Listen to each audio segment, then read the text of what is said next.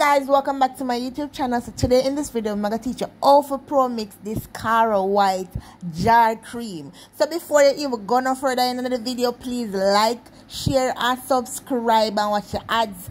Don't click off because you're gonna get good and interesting content down the line in the video. And you know I miss the ingredients, because if you skip the video you're gonna lose out some of the ingredients, so don't skip it. Alright, stay there. You're gonna get one of the jar cream. Please scoop out half it and put it somewhere till next month or something.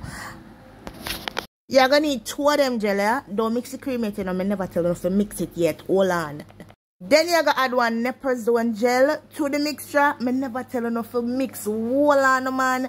Put in the cream with it. Don't mix it. Just continue. Then you're gonna add 1 of the Carowhite Whitening gel, the one in the bag. I don't think it's in the tube as yet, so you can use the one in the bag.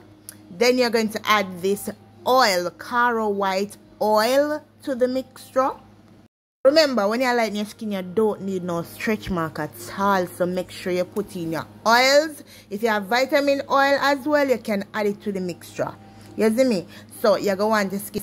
Remember, say, when you lighten your skin, sun is not your best friend on this one. So you have to use a sunscreen for block out the sun, the UV rays and all them something there. You understand?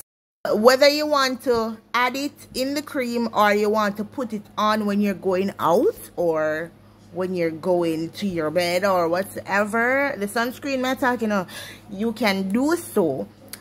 Even though sun not in your bed, but still. Next thing, you're going to have a soap that you wash your face with. You know, make sure you wash your face with lukewarm water, so your face can cool and pretty and everything, and comb down and sweet down and nice down and clean down.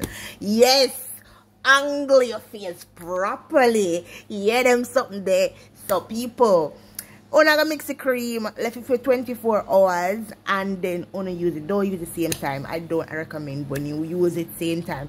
I don't use my cream as I mix it. I make it soaking properly. Listen, when you soak in the cream, it just nice. So to me, yeah, I used to use my cream and just mix it and put it on my face.